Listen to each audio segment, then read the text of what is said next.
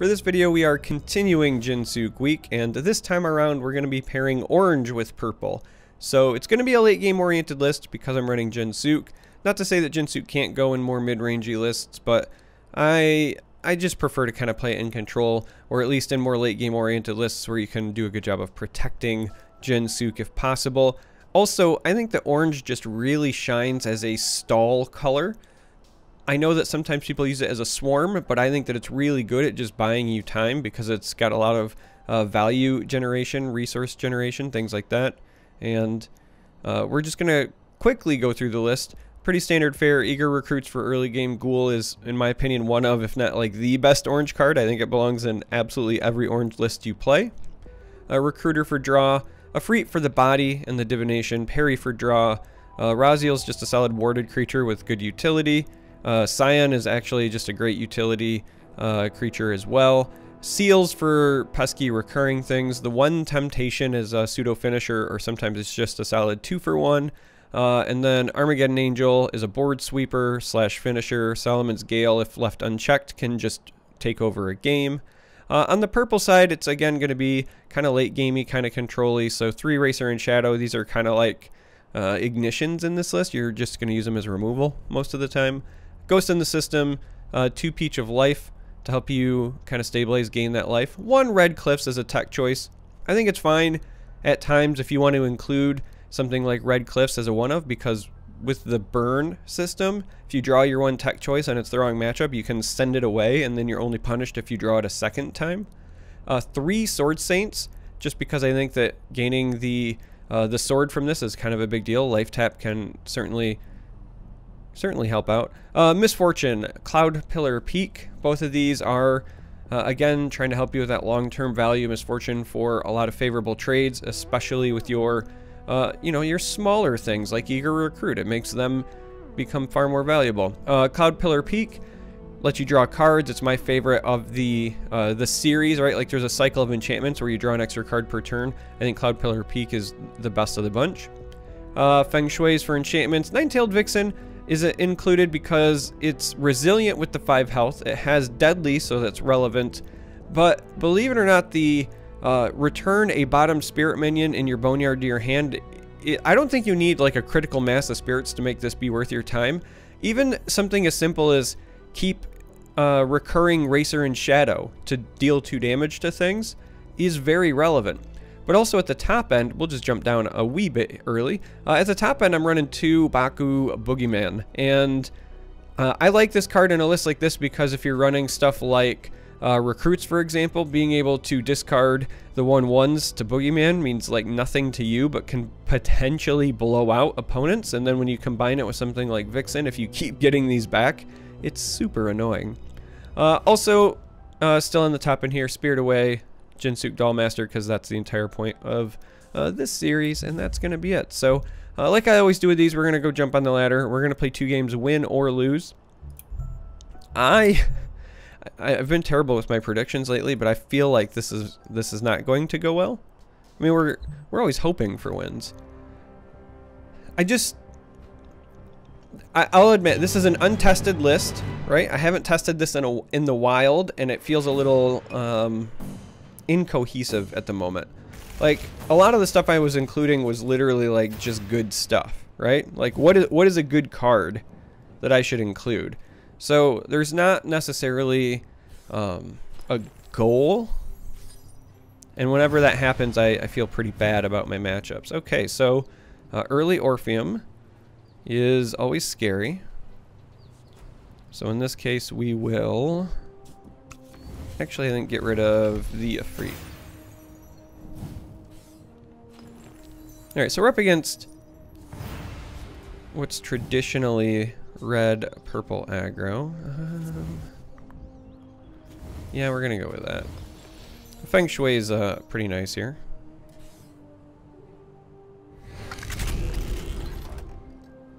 Let's give them the Wyvern just because I don't want to have to deal with the second Orpheum any sooner. And if we can get rid of this first one with the Feng Shui, I think that goes a long way.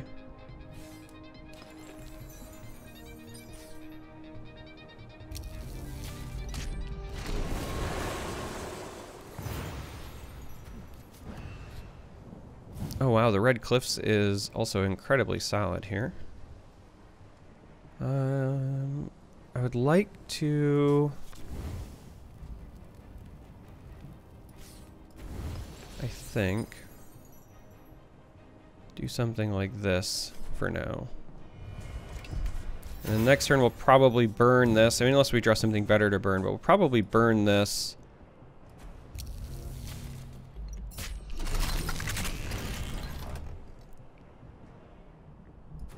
This was a really great draw for them and not so great for us. We need to get ourselves in a position now where we can go with the feng shui, though that's actually a pretty solid pickup for us as well. Not having to deal with these at all anymore feels like a pretty big deal.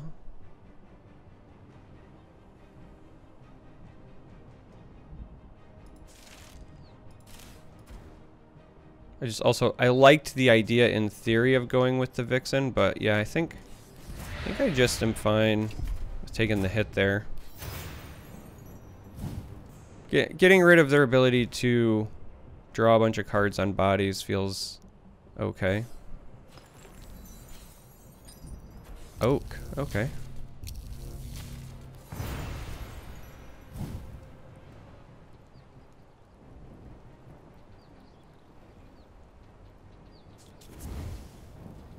Alright, so we're gonna do this.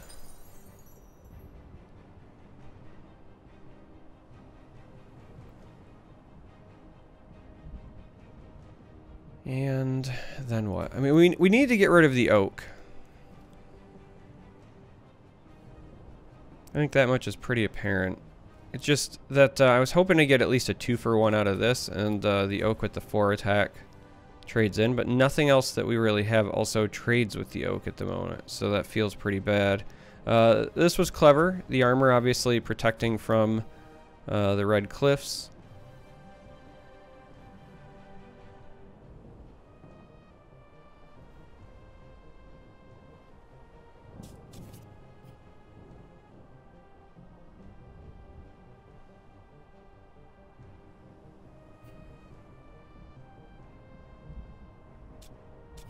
Yeah, I think that this is probably correct. I'm just not a big fan of it.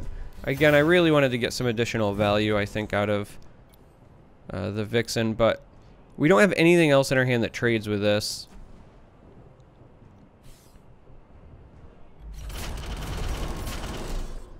Okay, so they are a list that runs Gigantomachia. How interesting.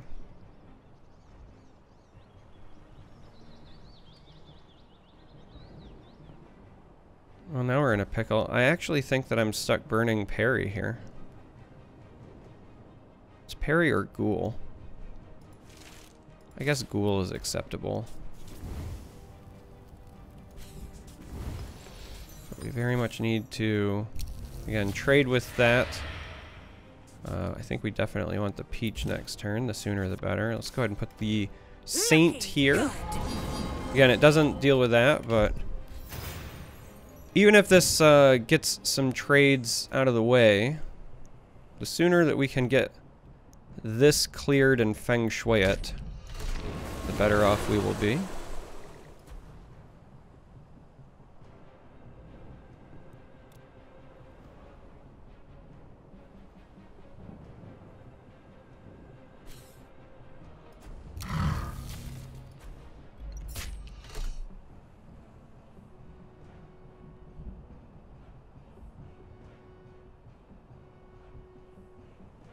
Alright.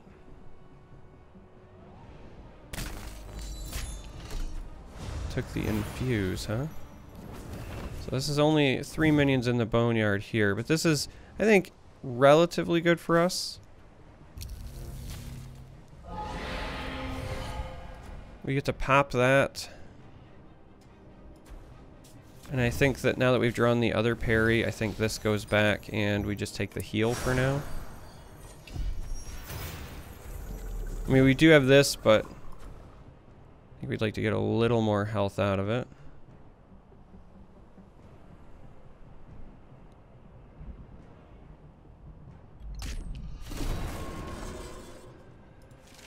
So they're going to get back a racer. we're going to be taking a minimum of 3 here. Ooh. They had another Icker. Well, that might be it. That might be game, unfortunately.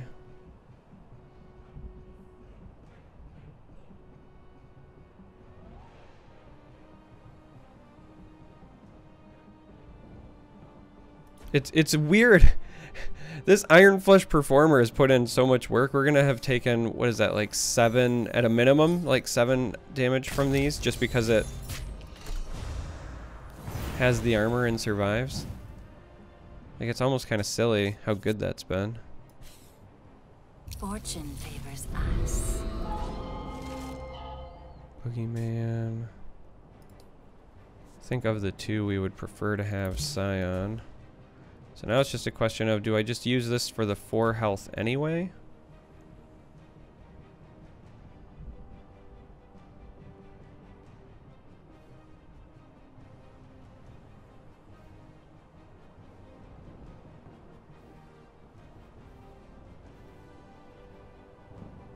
I mean, I don't think that the drawing the card matters nearly as much as staying alive does, for, you know, some pretty obvious reasons.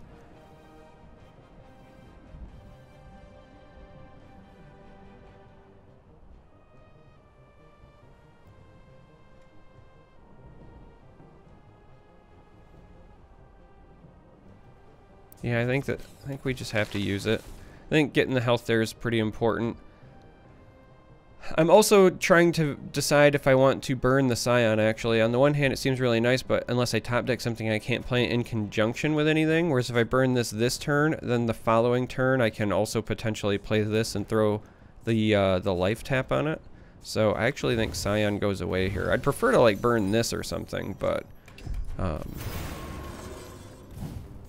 in the grand scheme of things here,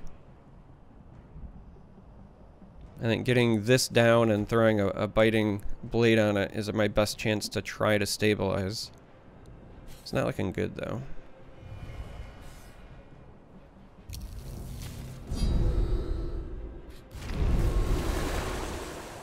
Alright.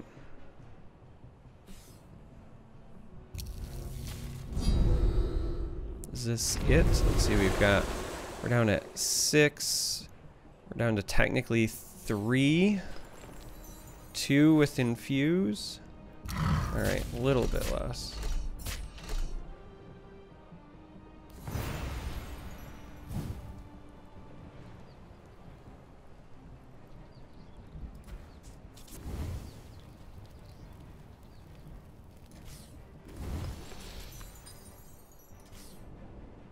Alright, so again, it is basically going to be our only shot here.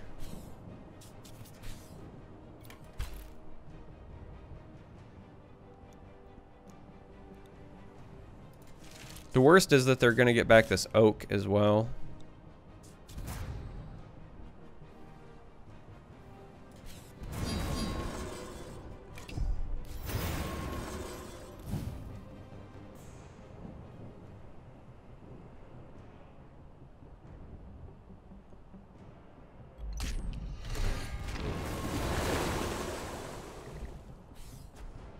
Alright, that is sadly game.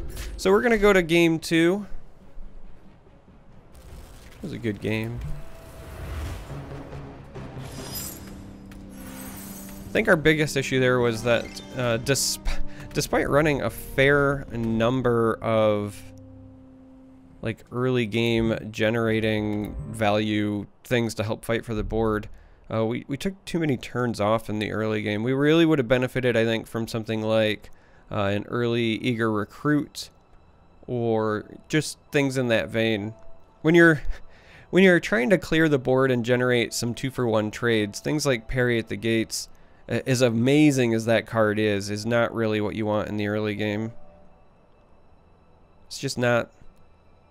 It's not how you stabilize. It helps you win the long-term attrition battle for sure, but that's not a game that's going to go to the long-term attrition. So while we're waiting for that cue to pop, like we can look, right? Like we had the ghoul, but we had to get rid of it. But having double Peri and then also drawing one back, I don't think did us any favors. None of our own racers for trades.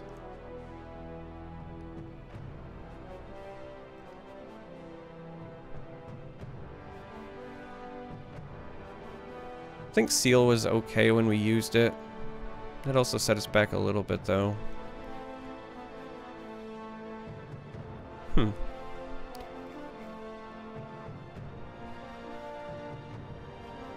suppose it's entirely possible that we're just too slow for that deck, period.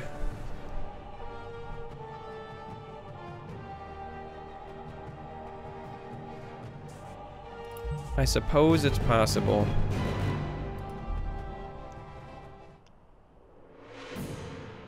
Alright, so we're gonna go to game number 2 here. See if we can make things go a little bit better this time around.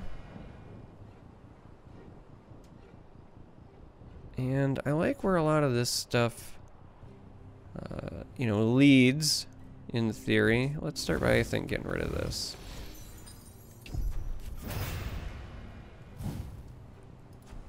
These bogeymen, again, are very cheeky with a vixen. Alright. But we don't obviously need to keep them in our openers.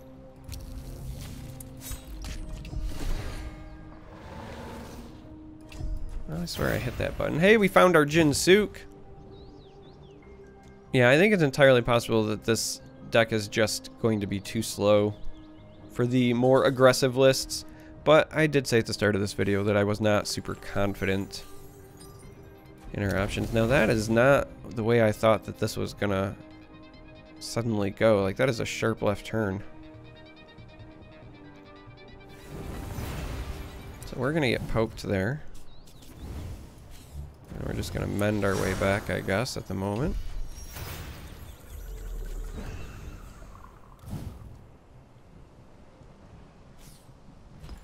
And a thunderclap, huh? Okay.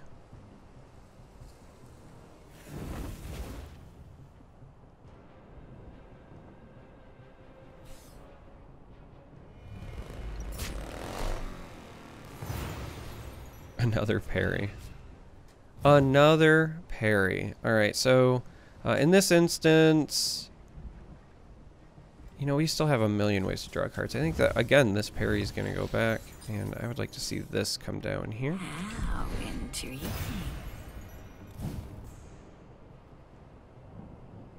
Just do our best to fight with that over there.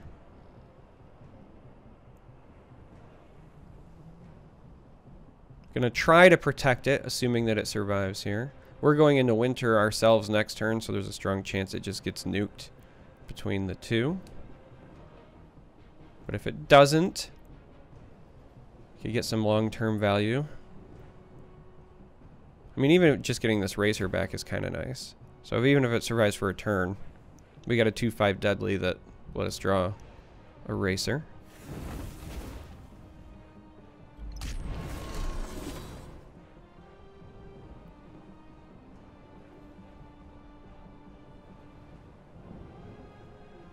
So they got some damage on it.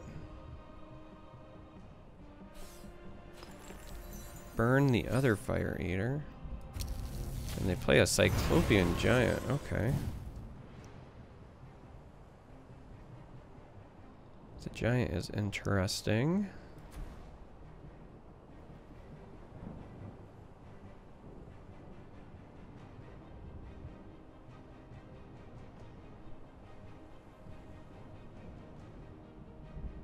Well, let's take the damage. A couple of different ways that we could, like, tackle this. Because we could just spirit this away.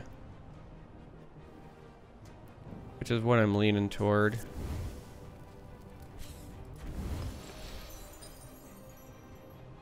Yeah, let's do that for now. I would have liked to have had something with amend in that rotation as well, just to start healing up our spirit friend, but alright, it's gone.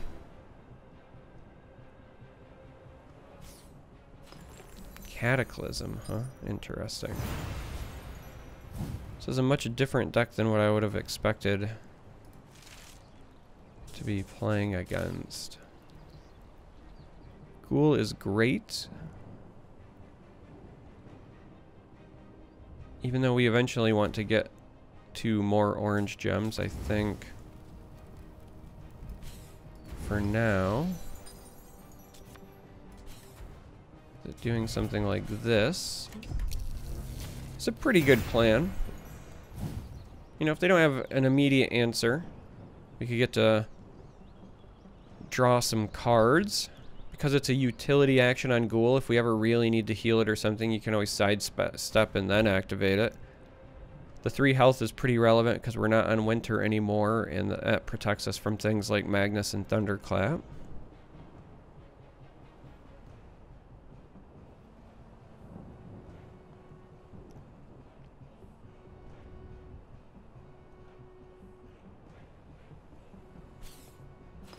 Things like Jin-Sook, Bogeyman, Seal in hand, all helping to potentially protect it. Alright, well, this will go. This will poke. I guess we're gonna seal that.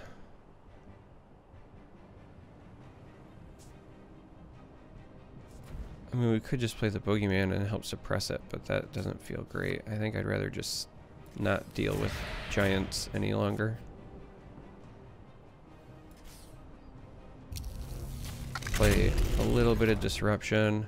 They can have the Thane back, I guess. Thane doesn't do a whole lot to threaten our board state at the moment, so we're fine with giving that up.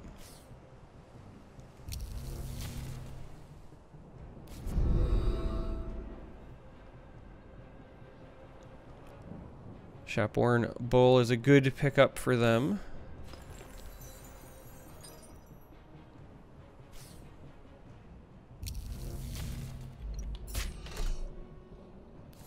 Alright, a couple of different ways that we could approach this. Get this damage in here now. So we could sidestep and then Boogeyman this, making them discard one of their 2 cards, but it's likely going to be the Thane. The other option is we could play a combination of Jin-Sook and the Racer in Shadow. Should help us get some damage on that. So we could Jin-Sook that and then trade in for the 2 damage.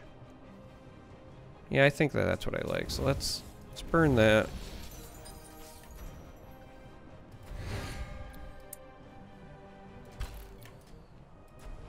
So make this a little less threatening so we can get some damage on it. Racer trades here.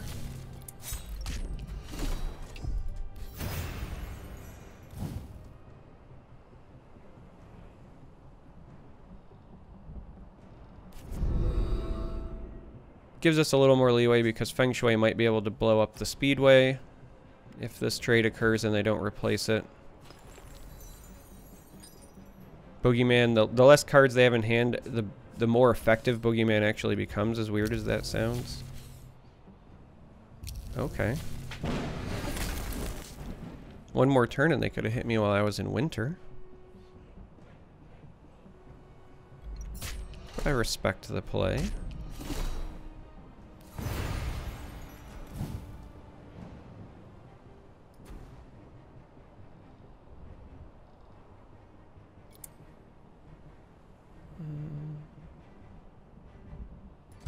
I mean, we gotta protect Jin-Sook.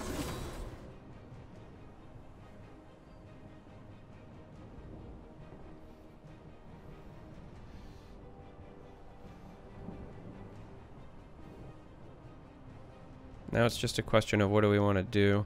I think just taking the damage is probably correct. We don't have a good way to get rid of that this turn. And they're only going to be drawing the 1 card.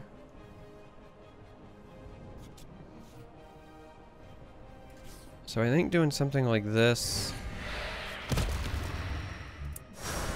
makes an awful lot of sense. Again, we're gonna take some damage here.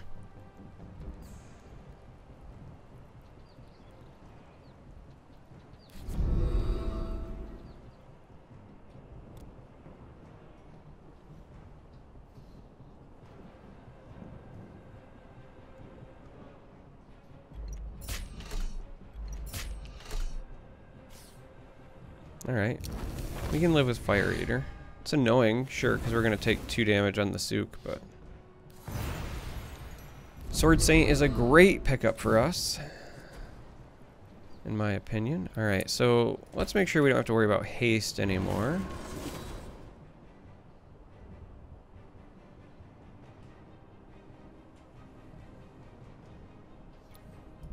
Let's get the damage in. I think now actually is a pretty good time to challenge this, and we might just end up discarding our pride.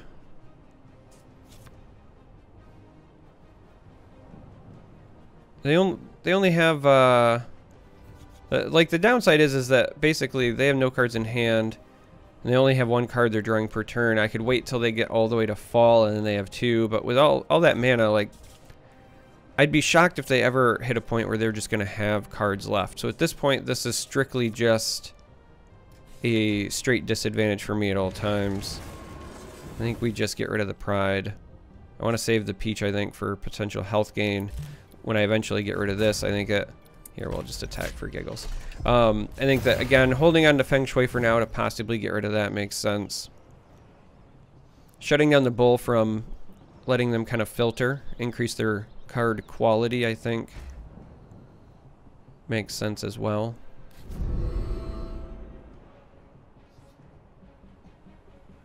So they move just because they must have really disliked that card. Oh, Jin-Sook. We tried. We tried, Sook.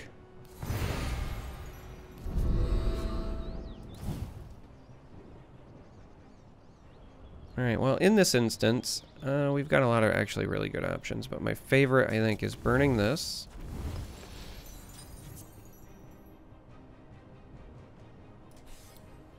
Looking good. Because I really would like to gain a bunch of health. And then I think that this coming down, nuking the speedway, makes sense.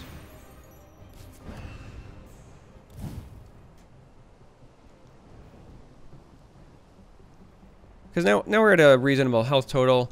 Unless they answer all the way to the right, we're drawing 2 cards per turn.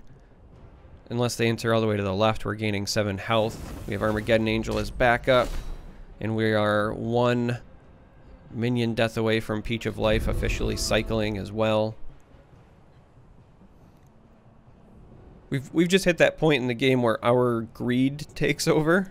Whereas in the first game, you know, obviously against red, purple, Orpheum, if you do not have an early game against that deck, like, you're just going to be punished. That's just the nature of the beast. So I did build this particular list a wee bit greedy, but at least it's paying off this time around.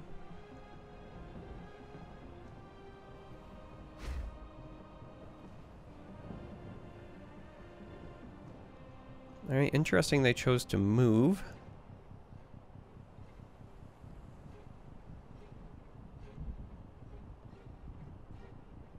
So again, they have to do something here. Okay. Doing this, I think, for more filtering. Maybe they're just trying to find a suitable blocker for the left.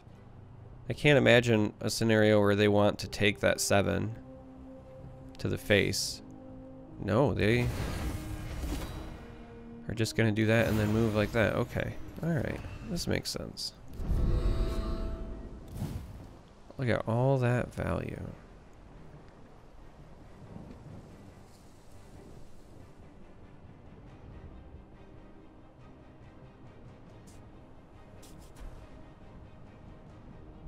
Alright, well, let's just go ahead and cycle this to see what we come up with. Spirit Away is a pretty solid pickup.